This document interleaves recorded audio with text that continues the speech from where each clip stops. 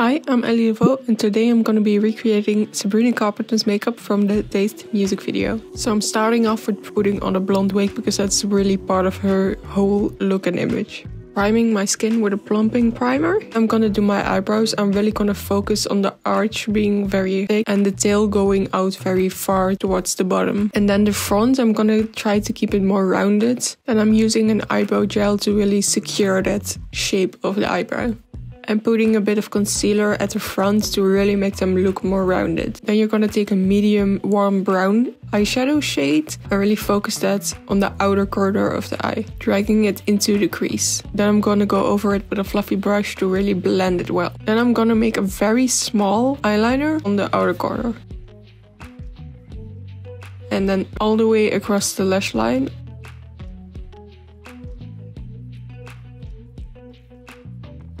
Next up, you're gonna take a flat brush with some concealer and make a cut crease. You're gonna want to drag the cut crease very close to the inner corner and stop at around the halfway point of the lid.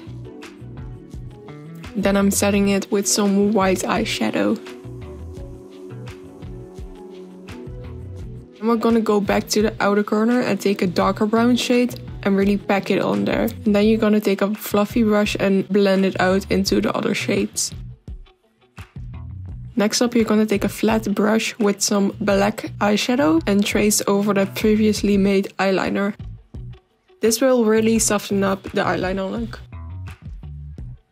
Then you're gonna drag it to the bottom lash line, not in the waterline but under it. And for the inner corner, you're gonna go a bit on the lash line.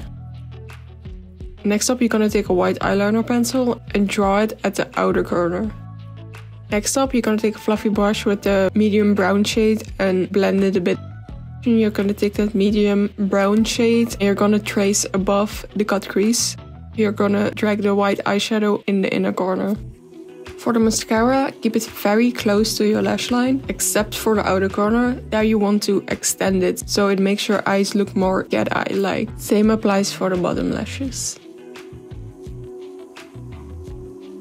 For the base, you're gonna start off with whichever foundation you like. I'm choosing a very luminous but thin skin tint, but feel free to use whatever works for your skin. For concealer, you're gonna want to apply it not too close to your eyes, and then gradually blend it out towards your eyes.